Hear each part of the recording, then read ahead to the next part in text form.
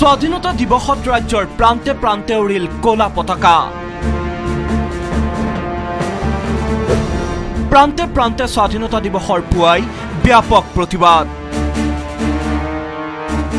দেশবাসীয়ে ব্যাপক উৎসাহ উদ্দীপনাৰে পালন কৰিলে ৭২ সংখ্যক স্বাধীনতা দিৱস অসমতো চৰকাৰী বেচৰকাৰীভাৱে উদযাপন কৰা হ'ল স্বাধীনতা দিৱস কিন্তু অসমৰ প্ৰান্তে প্ৰান্তে দেখা গ'ল কিছু ব্যতিক্ৰমী দৃশ্য ৭২ সংখ্যক স্বাধীনতা দিৱসত ঢেকিয়াজুলিত আলফাই উৰুৱালে কলা পতাকা ১৫ নম্বৰ ৰাষ্ট্ৰীয় ঘাইপথৰ দাঁতিত ঢেকিয়াজুলিৰ চিৰাজুলিত মঙলবাৰে নিশা আলফাই কলা পতাকা উৰুৱায় লগতে পতাকাৰ ওপৰত স্থাপন কৰি থৈ গ'ল আলফাৰ প্ৰতীক চিহ্ন য'ত অসমীয়া আৰু ইংৰাজী দুইটা ভাষাতে লিখা আছে আলফা বুলি নিশাই আৰক্ষীৰ টহলদাৰী দলে আলফাৰ কলা পতাকা বিদ্যুতৰ খুঁটাৰ পৰা নমাই আনে মঙ্গলদৈত দুৰ্বৃত্তই উৰুৱালে কলা পতাকা ৩৩২ নম্বৰ কাৰখালবাৰী প্ৰাথমিক বিদ্যালয় চৌহদত নিশা কলা পতাকা উত্তোলন কৰিলে দুৰ্বৃত্তই ইয়াৰ পিছতে ঘটনাস্থলীত উপস্থিত হৈ আৰক্ষীয়ে জব্দ কৰে কলা পতাকাখন ওদালগুৰি জিলাৰ আমজুলি এমি স্কুলতো কলা পতাকা উত্তোলন কৰিলে দুৰ্বৃত্তই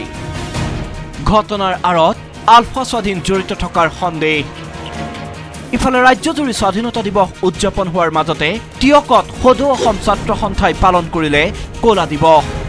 ২০০০ চনত ভয়াৱহ বৰলুইতৰ খহনীয়াত গৃহহাৰা হৈছিল টিয়কৰ জাজিমুখ অঞ্চলৰ ২০০তধিক পৰিয়াল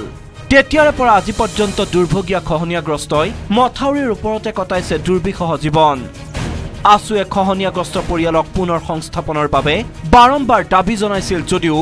গা নলৰিল ৰজা ঘৰিয়াৰ দীৰ্ঘদিনীয়া বঞ্চনাৰ প্ৰতিবাদত স্বাধীনতা দিৱসৰ দিনাই আছুৱে পালন কৰিলে কলা দিৱস জাজিমুখৰ ৰাইজসকল ২৫৭টা অধিক পৰিয়ালে কিন্তু দুৰ্ভিক্ষৰ জীৱন অতিবাহিত কৰিবলগীয়া এটা পৰিৱেশ সৃষ্টি হৈছে এই ক্ষেত্ৰত আমি ছাত্ৰ সন্থাৰ দীৰ্ঘদিনীয়া এটা দাবী আছিল এই দাবীৰ প্ৰতি অসম চৰকাৰে কোনো বলিষ্ঠ পদক্ষেপ গ্ৰহণ নকৰিলে সেইকাৰণে আমি আহ্বান জনাইছিলোঁ যে প্ৰিয় সমষ্টিৰ বিধায়কগৰাকীয়ে জাজিমুখৰ সুৰক্ষাৰ ক্ষেত্ৰত ভূমিহীন গৃহহীন সংস্থাপনৰ কাৰণে পদক্ষেপ গ্ৰহণ কৰিবৰ কাৰণে আমি আহ্বান জনাওঁ নগাঁৱৰ কামপুৰত লেখক সাংবাদিক মোলান লস্কৰ আৰু তেওঁৰ পত্নী ৰীনা লস্কৰে স্বাধীনতা দিৱসৰ পুৱাই ৰাজপথত ৰাজ্য চৰকাৰৰ বিৰুদ্ধে সাব্যস্ত কৰিলে প্ৰতিবাদ